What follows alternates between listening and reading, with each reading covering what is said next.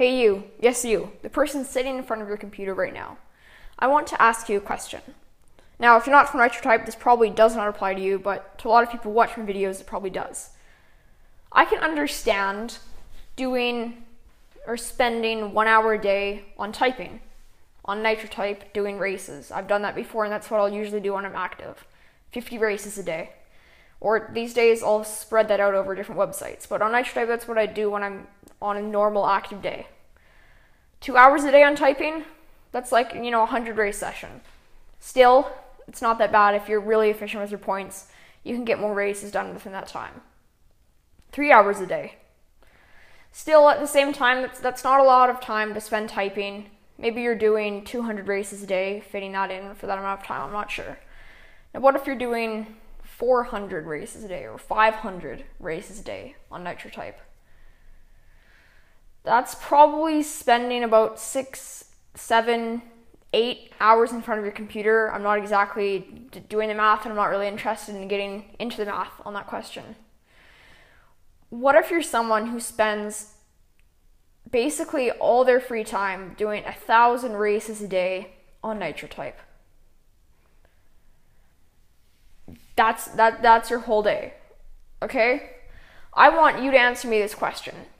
Why is spending more than an hour, 2 hours, or I guess 3 hours would be the cap max for me spending a day typing? Why is that beneficial to either your speed or something else that I'm not figuring out here? When I was starting out on Nitro Type, of course, the more races I did, I think the faster that I would get. But at that level, spending that much time out of your day on Nitro Type, you're not seeing an improvement in speed. No one who's doing 500, 400, even 200 races a day is trying to do that to increase your speed. That's not something that someone who's trying to increase their speed would do. If you're doing 100 races a day, I can see you're doing that because you want to increase your speed, but over that, it's just unrealistic. You're still going to be able to increase your speed just as much, not doing as many races. Okay, maybe it's the first day of the season and you want to do all the races to get all the achievements. I can understand that. Maybe during events, you had to do 2,000 races a day to unlock all the achievements. Sure, maybe for one day you can do 2,000 races during the day, and I would understand that.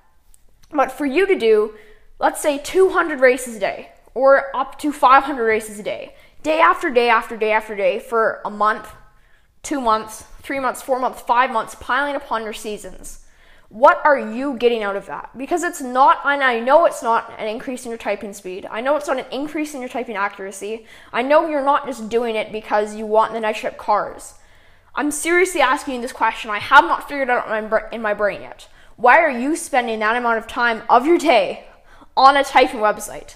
Maybe I can understand this if you're starting out learning Dvorak or Colmac. I could see myself spending maybe 5 hours a day max if I really wanted to learn a new layout. But people I Live Shoes too, I guess who isn't that active these days, but say Wildflower, who's still in the top 20, and who's been racing basically for most of her day for her whole life. What are you getting out of Nitro Type? You're not getting speed, you're not getting any achievements or anything, you've already unlocked everything. All you're seeing is that daily number tick higher and higher and higher. Now, the only thing that I think I could really think of on the spot here is you want to improve your season ranking. But at the end of the day, what is a season ranking going to give you? Is a season ranking going to give you a boost in your self-esteem? I don't think that you would want to do 1,000 races a day to try to win a season just because it's going to give you a boost in your self-esteem. Now, I know there's a few typists who can probably name here, Nano Nitro Type, who do that amount of races. And I'm asking you this question. Why do you race that much?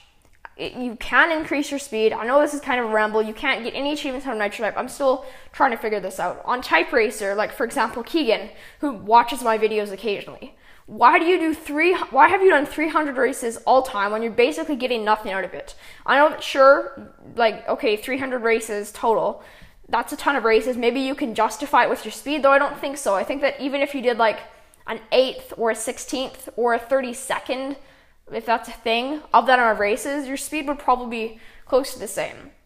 So to you people who spend 2 hours, 5 hours, I don't know why in your right mind you want to spend more time typing a day on any typing website for any purpose. I want to understand why you are doing it. And this is kind of my question, I guess, to people who are spending so much time on typing. I'm someone who is all for spending a daily amount of time increasing your typing speed. That's what speed typing is kind of all about with all my typing tips and everything. But I'm seriously asking this question because I have not figured it out myself, what mental drive people have to want to do that amount of races a day just to get something that I still haven't figured out, and I don't think that a season ranking is sufficient enough to want to motivate you.